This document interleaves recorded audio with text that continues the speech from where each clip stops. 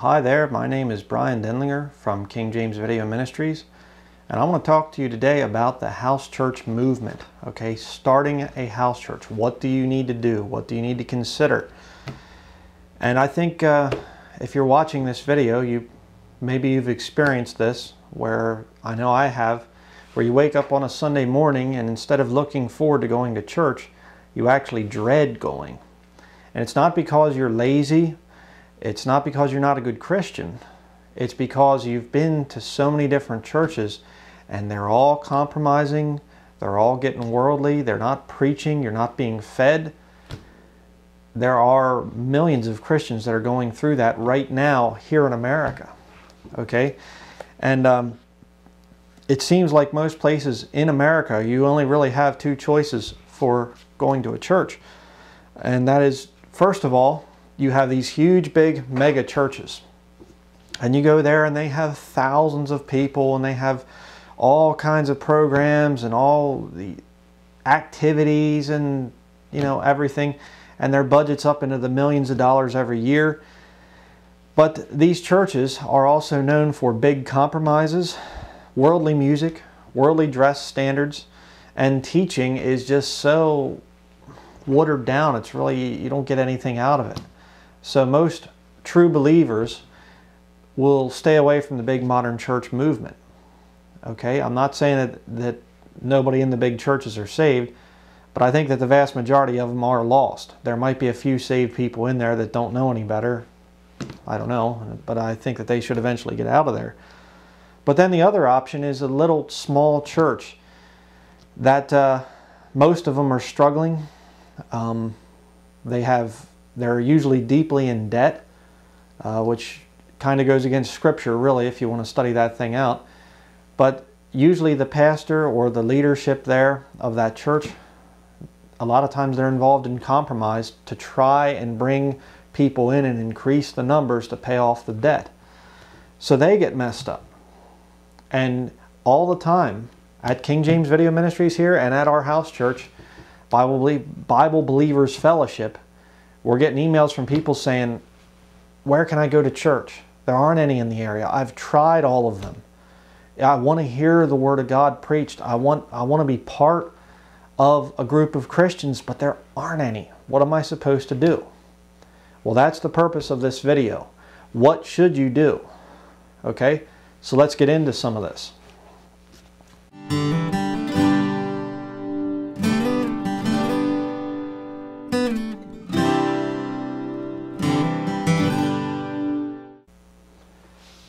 A couple of months ago, actually November of 2009, I preached a sermon at our house church called 7 Reasons for a House Church.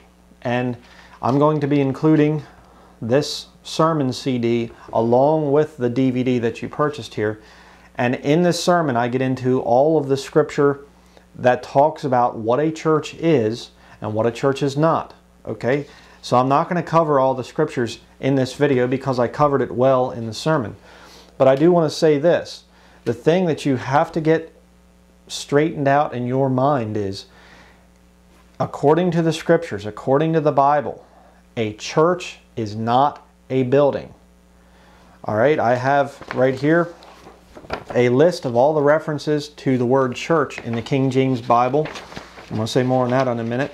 And there is not one time that church refers to a building. Not one. And that's so important to get when you want to become a house church, because it's not the church is not the building, it's the people. So where you meet is irrelevant. Okay? Get that thing into your head, because that's one of the hardest things for people to break, is this traditional mindset. And that's all it is. It's based on tradition. It's not based on the Word of God. And these people have this tradition in their heads that church is a building. But when you really start to look at the thing and you look at the scriptures, search the scriptures, okay? When you start doing that, you're going to see a church is not a building. It's the people. That's so important to get if you want to start a house church. You got to get that thing straightened out in your mind. So I would encourage you to listen to the message and consider what is being said there in that sermon, look up the scriptures, okay? And that's all I'm going to say about it. I'm going to refer to some scriptures as we go through this study, but you need to listen to the sermon, because that's you need to get the verses down. You need to see what the scripture has to say about the subject of a church. All right, so let's move on to the next section.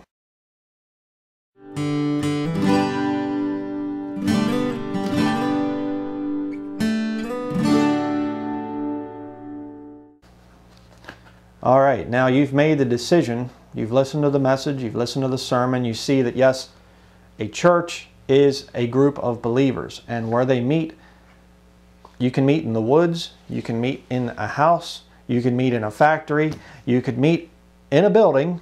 I mean, hey, I'm not against church buildings per se. If you can get property somewhere and the people of the church can build something and you yourselves own it, and it's not real expensive or exclusive, well, you know, I'm not really that much against that. What I am against is when people build these huge multi-million-dollar temples and they get so deeply in debt that then they have to compromise the Word of God to pay off their building. That is sin at that point. All right? But you've made the decision now. You have made the decision that, yes, I want to start a house church. What's next? Okay? That's what this section is about here.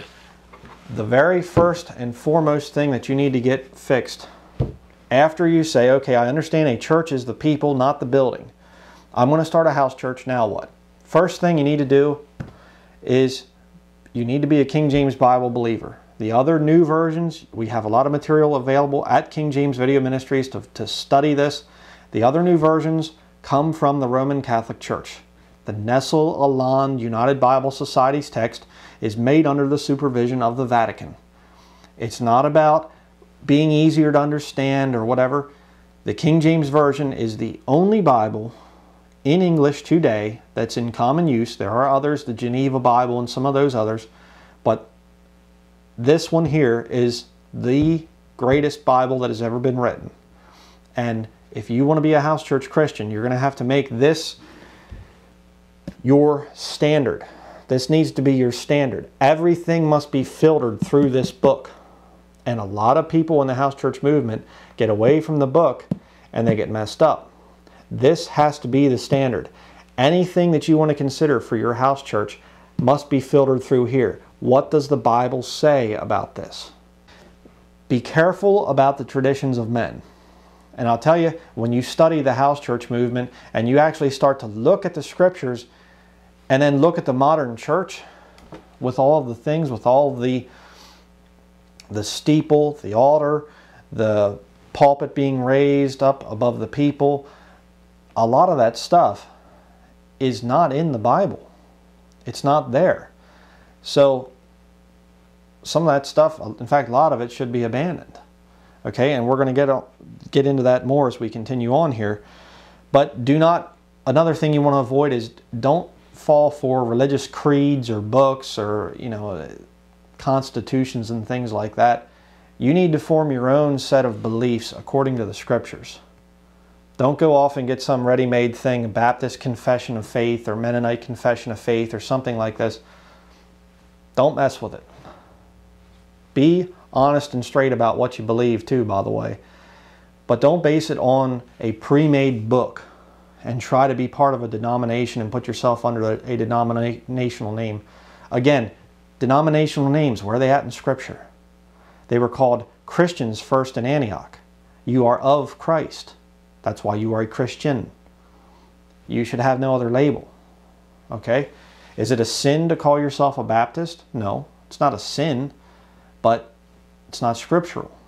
So you're on shaky ground there, and it can lead to problems. As I said, only the Bible. And I just want to warn you here, I said a little bit about it just a few minutes ago, but I just want to warn you too about books like this one here. This is a very popular book, Pagan Christianity. And it's about the house church movement, going back to the way they did things in the first century. And he has some excellent points in here. One of the good points that he makes, I don't remember which page it's on, I don't have it marked here, but he said that the church went out to convert the world, and instead the world converted Christianity. And that's very, very true. When you start to look at the ancient pagan temples and the Roman Catholic temples and cathedrals, and then you look at the Christian, Bible-believing, quote-unquote Protestant churches, you see that they actually took a lot from the pagans and from Roman Catholicism. And of course, Roman Catholicism is pagan as well. But having said that, there are a lot of good points in this book. This guy also uses new versions, which is an immediate tip-off. They're going to get messed up doctrinally. You go from the King James Bible to new versions, you will be messed up doctrinally. But also, he teaches things like female preachers, which I'm going to get into in a little bit. It's absolutely wrong, absolutely forbidden, according to the scriptures. Be careful about some of these books about the house church movement, because a lot of them are written by charismatics. Charismatics are oftentimes not instructed very well in doctrine, in Bible doctrine, and they are very messed up, and they will mess you up as well. And he misquotes scripture in here like crazy. I don't recommend this book simply because some of it it's not just a little mistake, it's actually heretical. Very serious heresies taught in here. Good information, yes, but serious heresy as well. So be careful about buying materials on the house church movement. Okay, unless they are a Bible believer, a King James Bible believer, you'd probably do well to stay away from them. So that's my advice. Now let's move on to the next section.